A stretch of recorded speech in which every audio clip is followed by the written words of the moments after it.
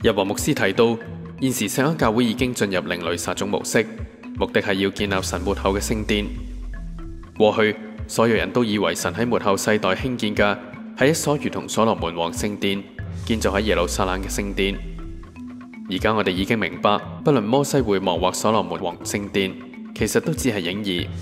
因為舊約時代神吩咐大衛及所羅門興建聖殿嘅目的，正係以聖殿成為預表，預言一個由人類歷史組成、一個真正敬拜神嘅聖殿，即新婦。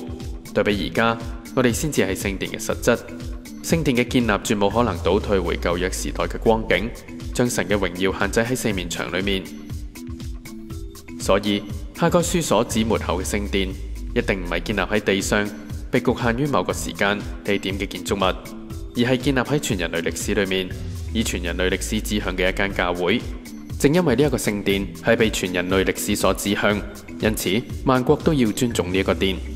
對比呢一個超越時代同埋時空嘅聖殿，即使係世界最有權力嘅君王同埋政要，亦只係無有。呢個就係萬國都會將珍寶運入呢一個殿嘅原因。呢個就係我哋將要進入另類撒種模式嘅原因。由錫安劍嘅 P-set 完美音色講座，到曼德拉效應嘅 TOME 曼德拉效應講座，呢一啲撒種不單係其他教會從未出現過，甚至喺錫安亦係首次出現，係神嘅威榮、權能及智慧以另一個方式展現。所以，當我哋今年進入第四個動勢經濟轉移嘅富足嘅時候，我哋要做嘅係上千百倍嘅另類撒種模式。隨住神嘅帶領，將來我哋藉住手上嘅經濟，可能不單送出錫安劍，舉行 P-set 及 TOME， 亦會撒出更多更大嘅種子，完成一啲我哋現時仍意想不到嘅計劃。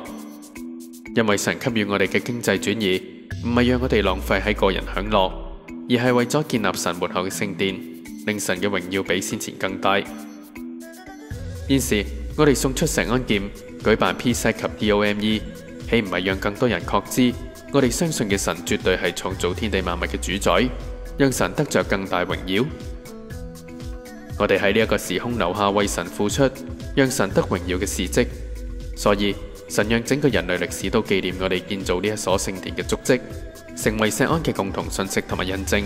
證明歷史走到呢一刻，聖殿終於被建立出嚟。呢一所聖殿就係由我哋組成，能夠走上屬靈巔峰嘅教會。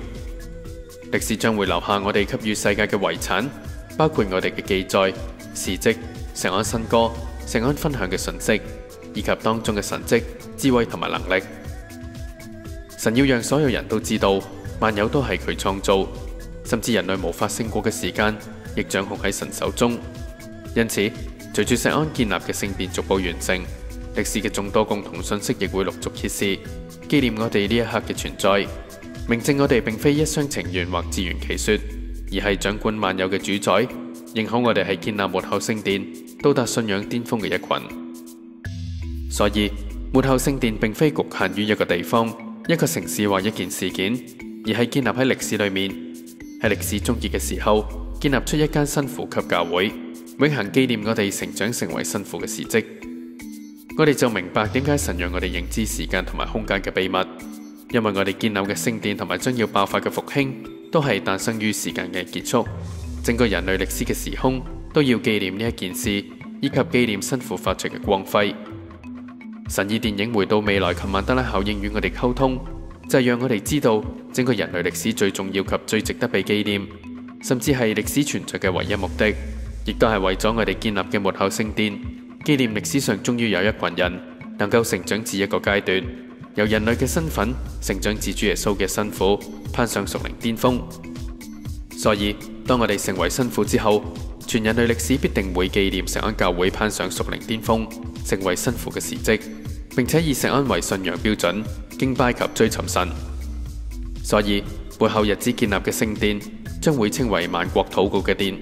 唔係喺土地上，而係喺歷史裏面，萬國都可以喺當中禱告。因此當日華牧師研究2012信息嘅時候，所有事件包括譯經及 Time Wave Zero 都指2012年係終結嘅時間，因為2012信息就係整個時空嘅佔有者，佔據人類歷史嘅屬靈高峰。神亦以大量923共同信息印證我哋已經踏上屬靈巔峰，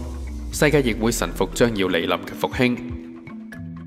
我哋可以預期帶起整個復興嘅時候，曼德拉效應會更大規模地持續出現。因為神以整個人類歷史回應末後聖殿嘅建成，所以末後聖殿並非專屬呢一個時空嘅人類，而係給予全人類歷史6000年裏面嘅所有人，讓錫安教會嘅信仰事蹟同埋信仰果子成為佢哋嘅信仰榜樣。